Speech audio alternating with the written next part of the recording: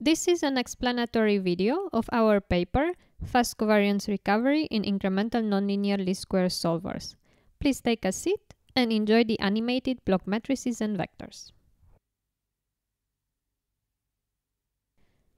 Let's consider a robot driving in a Manhattan world. We want to estimate its state every step.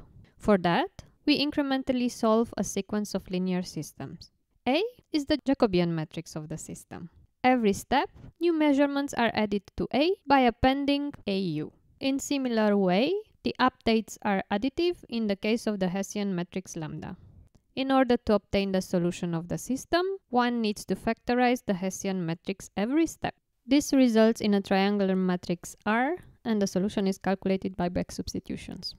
Since we are solving a nonlinear problem, the linearization point changes every step.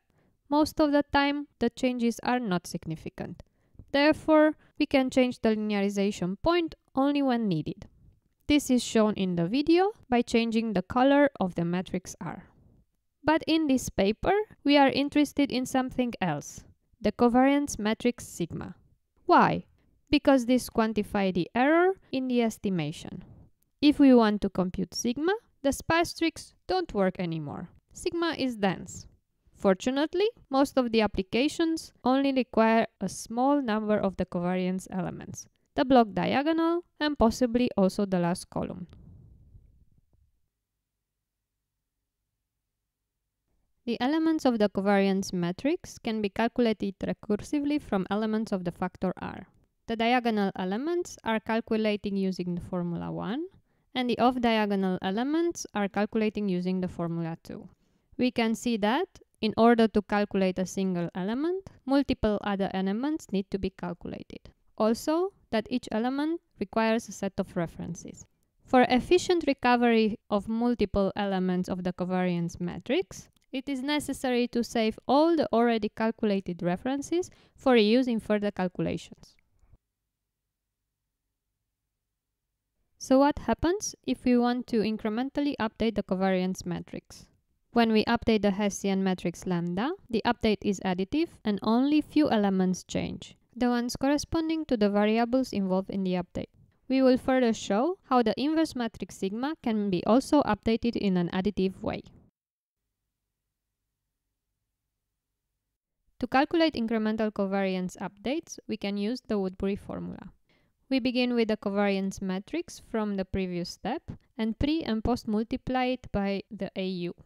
Observe that only few elements of the full matrix are needed, in particular, the ones corresponding to the non-zero elements in AU. The result of this product is a very small dense matrix S, which is symmetric and invertible. For the outer product, we again take advantage of the sparsity pattern and ignore the elements of sigma which don't correspond to the variables involved in the update. This formula can be split into parts which yield a block vector each. Their product equals the increment delta sigma. Also, individual elements of the covariance matrix can be easily calculated. Now we have means to calculate additive updates to the covariance matrix. But is this really possible in online applications where the covariance sometimes are required to be calculated on demand? The answer is yes, and a few more algebraic manipulations will show you how. To calculate the increment delta sigma, we need several but few block columns of the old sigma, the ones corresponding to the update variables. We can actually solve the old system only for those columns. But the problem is that by now, the old system is not available anymore. We already have the new updated system. So what can we do? It will sound counterintuitive, but we can actually calculate the increment delta sigma from the already updated covariance. The same delta sigma can downdate the new covariance matrix to obtain the old sigma. Therefore, the required block columns can be calculated using the updated system, and based on that, we can easily obtain the increment delta sigma. The complexity is the same as in the previous case, and now we can calculate the covariance updates on demand. And now we will see why we went through all this trouble. Because this incremental strategy proves to be about 2 orders of magnitude faster than the existing implementations, mainly based on the recursive formula. We tested the implementation on several SLAM datasets, comparing the time to recover the block diagonal and the last block column of the covariance matrix every step. We also analyzed the memory requirements, and we can say that the overhead is very small. And what is interesting is that when testing the accuracy of the incremental updates, it shows increased precision over the recursive formula. More details about the results can be found in the paper. Here we have an example of recovering the covariance matrix in an application. In order to reduce the uncertainty of the estimation, the robot needs to perform some associations between the current pose and already visited places. This is called data association, and it is a central problem in SLAM. Data association is usually performed through sensor registration or appearance-based methods. While the former is very computational demanding, the latter only applies to vision-based SLAM and sometimes is prone to perceptual aliasing. Another way to check for data association is to calculate a distance between the poses.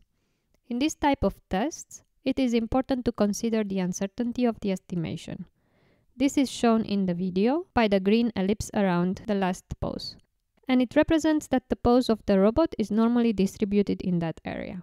Calculating the distance weighted by the marginal covariance gives us a measure of how likely is to see again what we have seen before.